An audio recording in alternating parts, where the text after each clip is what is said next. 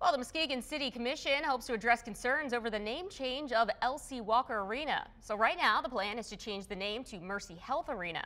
City and hospital leaders made that announcement last month. Well, since then, more than 4,000 people have signed an online petition opposing that name change. Among the concerns is having the Christian cross from Mercy's logo on a city-owned building. Tomorrow night, the Muskegon City Manager will talk more about the agreement with Mercy Health. And then next month, commissioners could have a chance to vote on the agreement. Signs for Mercy Health Arena were set to be put in place by the new year.